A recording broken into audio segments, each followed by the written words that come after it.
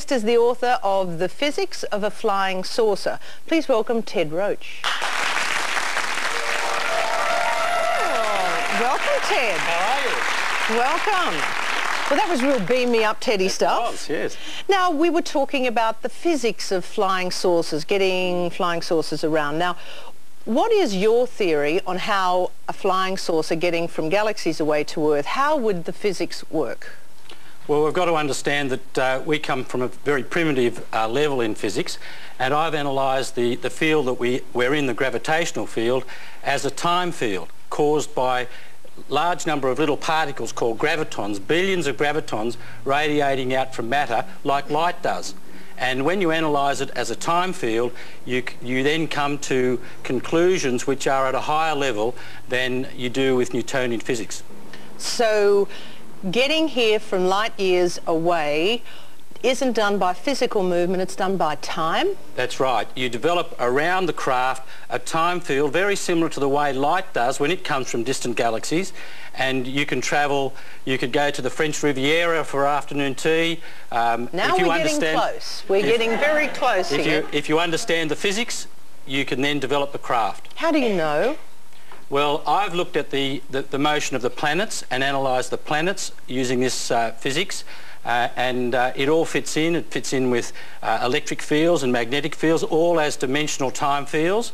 And there are a very large number of people who have now been calling me, doctors of science, who have called me saying that they are very, very interested in the physics. You believe in flying saucers? I do. When you look at the large number of galaxies there are in the universe, the Hubble Space Telescope analysed just a 5-cent area of the heavens, and they found 25 galaxies, each with around 100 to 200 billion stars in each one, and that's throughout the whole of the cosmos.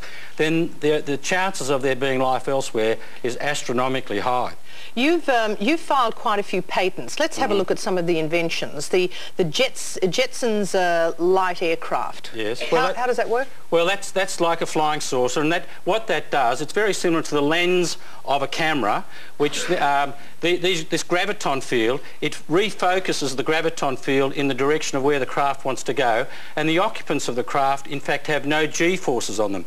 And that's why these flying saucers can change direction with 100 Gs compared with our jet fighter pilots who can only withstand about 8 or 9. What about the machine that identifies abnormal magnetic fields in the body? Okay, well, I gave a lecture to the Physics Society at Sydney University a number of years ago, and the professor of medicine there said that I gave them a number of ideas, because when you look at magnetic fields as time fields, you can then understand that that cells, when they reproduce and break up, if they're in an abnormal time field, when they form, they then form cancers, and so we can look at cancers from that perspective as of time fields. What happened to your theories, your paperwork on flying saucers? Well, when I put my patents in, I put one provisional patent with 10 inventions into the patent office. They were taken by the Australian Defence Department and the Australian Safeguards Office, and I have that in my book, the letter that I got back from them. And one of my daughters found this high-tech bug. I think I had it here somewhere. There it is there. That's a 5-cent piece. Let me just pick this up. So you're saying you gave all this information for patents, and the Defence Force confiscated it? Well, and bugged your house? That's a security bug that the CIA, the Americans use, and the Australian security forces use. So do you think the Australian Army or intelligence is actually space travelling as we speak? No, but they are wanting to know. This is Star Wars physics. It's all Star Wars physics, and the Americans are spending trillions of dollars on Star Wars physics. The stealth bomber is part of it, and they're monitoring what everybody's doing, and I probably just happen to be one of those people. So you believe have aliens visited us? Well, in my book I explain Noah's Ark and what Ezekiel saw and a number of other things, and it would appear from the technology that there that we've been visited for a very, very long time. And when you take into account that some of the galaxies are over 1 billion years older than Earth, there's a high probability that we've been looked at just the same as we look at animals in national parks and things like that. And when do you think I'd be able to get to Paris for afternoon tea? Well, it all depends. If we can get the finance, there's trillions of dollars worth of inventions that we can develop, and the motor car and highways and traffic jams and pollution will all become redundant. So we've got to get into this Star Wars technology on a commercial basis and let the military look after their thing, but we need to start doing it so that we can have our afternoon tea on the French Riviera. Sounding good to me. And if you'd like to know how you can do this and perhaps expand on your knowledge, it's called The Physics of a Flying Saucer. Fascinating to listen to your words. Thank you very much for joining us. Ted Roach, ladies and gentlemen. UFOs, a respected nuclear physicist and lecturer. He's been involved in investigations and the exposure of US government cover-ups for more than 38 years. Please welcome to Midday, Stanton Friedman. Welcome, Stanton. Pleasure to be here. Do you believe in UFOs? No, that belief is for people in religion or politics, I guess. I'm a scientist who's been collecting data for 40 years, and I'm convinced the evidence is overwhelming that planet Earth is being visited by intelligently controlled extraterrestrial spacecraft, that we're dealing with a cosmic Watergate, some few people in governments know, and that none of the arguments made against those conclusions by a small group of noisy negativists stand up under careful scrutiny, and we're dealing with the biggest story of the millennium. Visits to planet Earth by aliens and cover-up of the best data, bodies and wreckage, for 51 years. So belief has nothing to do with it. Evidence has everything to do with it. You talk about evidence? Yes. What is it? Well, in my lectures, I always start with 5 large-scale scientific studies, and I ask after each one, how many people have read this one? If I'm lucky, it's 2%. In England, 3 of 7 lectures, nobody had read any of them. So evidence should always be the place to start. That doesn't keep the noisy negativists from, doing their research by proclamation. There is no evidence. That's a lot easier to say than, oh, I didn't bother to look at it. One of the studies covers 3,200 sightings done for the United States Air Force. Over 600 could not be identified, separate from the ones for which there wasn't enough information. A quality evaluation showed the better the quality of the sighting, the more likely to be unexplainable. In other words, if you look at the characteristics of the best cases, clearly they're manufactured objects. I don't mean little blobs of light in the sky. That's not very useful. Whose behavior indicates they had to be made someplace other than Earth, because if we could make things that look like that and fly like that, up, down, back, forth, 10,000 miles an hour in the atmosphere, right-angle turns, without noise, exhaust, all that sort of stuff, we wouldn't be building F-16s, 17s, 18s, MiG-29s. What's important about a flying saucer is the technology. They can fly circles around anything we got flying. If it wasn't built here, it was built someplace else. But the evidence? Well, we have eyewitness testimony. We have over 5,000 physical trace cases from 65 countries, and they're dull after the first 200. These are where people see saucers on or near the ground, and after the saucer leaves, one finds physical changes. And you can compare that dirt, if you will, or vegetation with nearby dirt and see differences that you cannot explain other than by some very exciting sort of things happening. 1,000 of those cases involve reports of beings associated with the craft. We have 3,500 pilot sightings collected by a retired NASA scientist, Dr. Richard Haynes. 45 countries, and they're dull again. The same thing is happening all over the world by people you trust with your lives when you fly in airplanes. But if so many visitations have happened, and as you say so many pilots have gone, oh, don't know what that is, there's a UFO, why don't we know about, why don't they introduce themselves? I don't talk to the squirrels in my backyard. We don't know that they haven't introduced themselves. There are all kinds of stories floating around about, for example, a saucer landing in Holloman Air Force Base in New Mexico in 1964. Aliens getting out, military guys going over, shaking hands, and walking off together. I've talked to 2 people who claim to have seen the footage shot of that event. I haven't seen it. So we don't know what the government knows. But clearly the aliens' purpose in coming here is not to appear on talk shows, not to land on a White House lawn. They're here for their own purposes. You were one of the original civilian investigators of the Roswell. The civilian original investigator. Yes. Investigator. What happened at Roswell? Well, condensing 20 years of study, and I've been working on it that long, which seems utterly ridiculous for one case. As far as I'm concerned, 2 alien spacecraft had a mid-air collision demolishing one, exploding into little pieces, debris coming down 85 miles northwest of Roswell. The other one almost intact, but with a big gash in the side, coming down 100 miles west of there. Both were found. New Mexico is a very lightly inhabited place, almost as bad as Australia. There aren't many people around. The first one, a rancher found this wreckage. He reported to the sheriff a few days later. Military go out, grab everything. The cover story goes out. There was headlines, major headlines. Army captures flying saucer. That was in the newspapers. There we go. That's Roswell Army Airfield, not Royal Australian Air Force. As the investigator, did you see the spacecraft?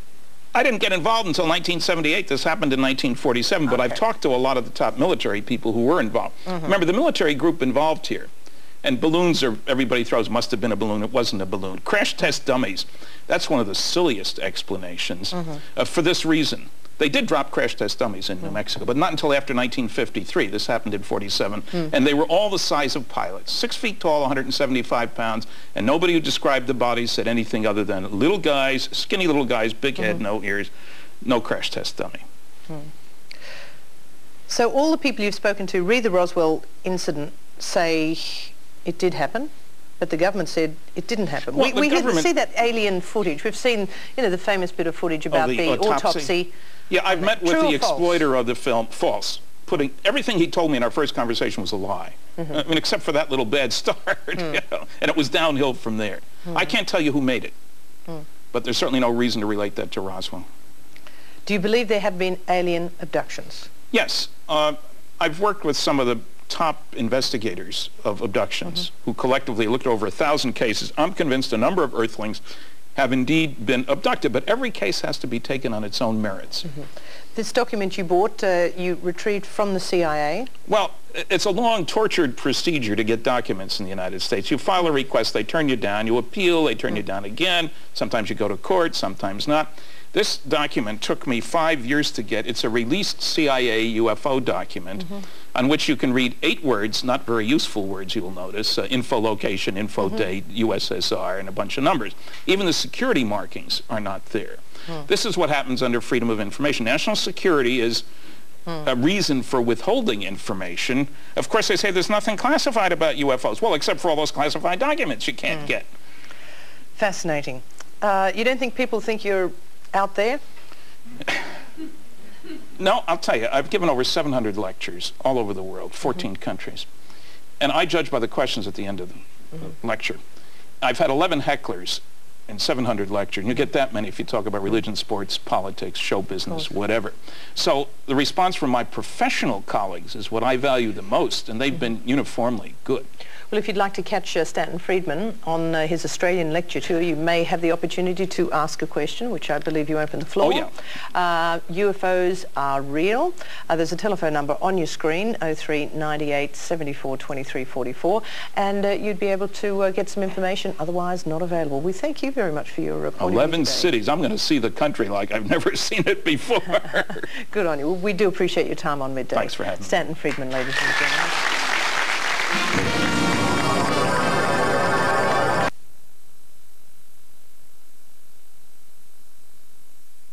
Yeah. That's not Royal Australian Air Force. That's Roswell Army Airfield, captures flying saucer on ranch in Roswell region. That's July 8th, 1947. It made it in newspapers from Chicago West.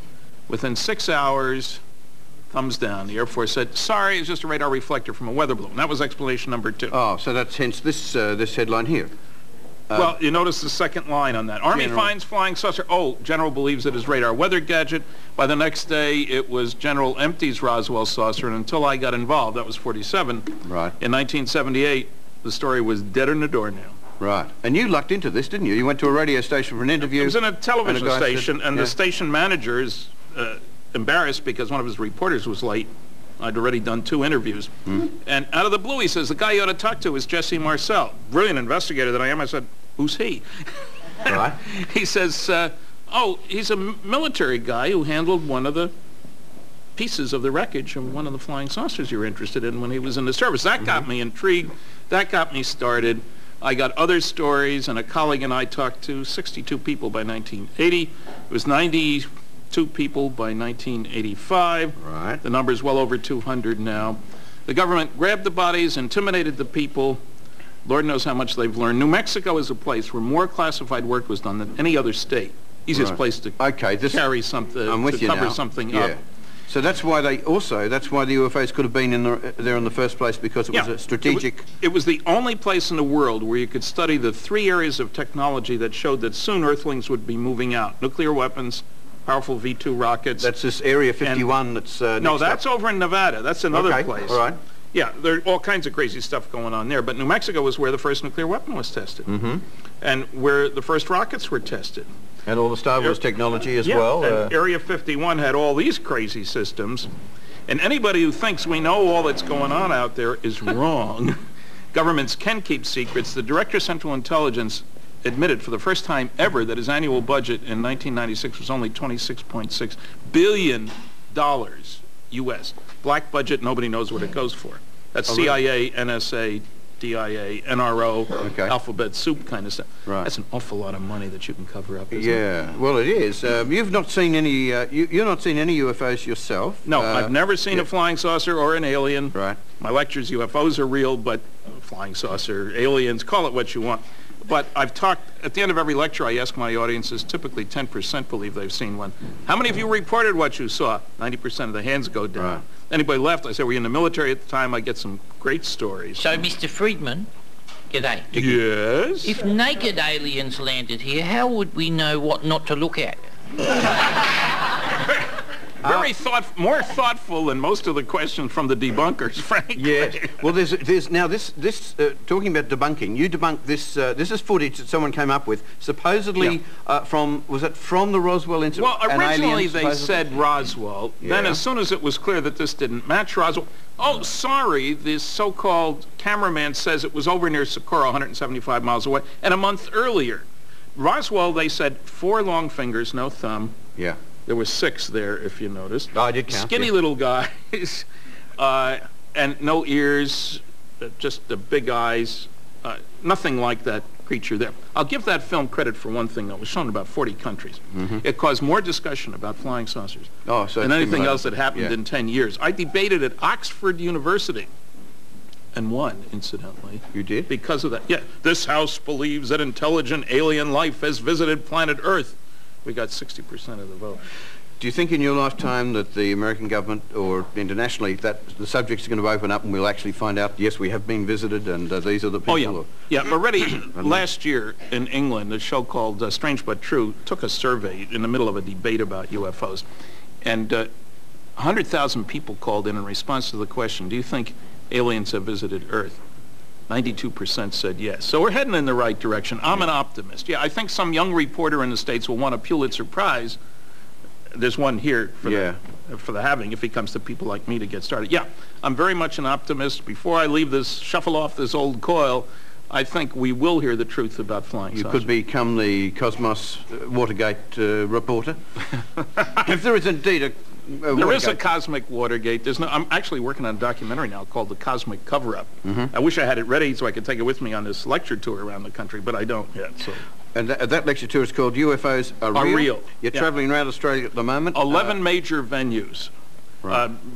And I mean major, Brisbane and Gold Coast and Darwin and Perth and Melbourne, Dallas Auditorium, Dallas Very Brooks good on your Auditorium. geography. Yeah, and Hobart and Launceston, which I'd never heard of before, sorry, and Newcastle and Canberra and Adelaide. I'm going to see the country like I've never seen it. Well, if you want to go along, I mean, look for the dates. Stanton is going to be here for a while in Australia, aren't you? Yeah, I don't leave until the 30th. Of August. Oh, you're doing all that stuff in that time? It's pretty, Plus, I've already done 17 interviews, and I think they got me lined up for 17 more. Well, I hope you're not plucked up by a UFO before you actually finish the tour. I wish they would fly me home, though. It'd be a lot faster. They might. You know more about them than anyone else does. Thank you very much for coming. I'm sure we could talk about it forever, but we have to be off here at 8:30. But thank you. Stanton Friedman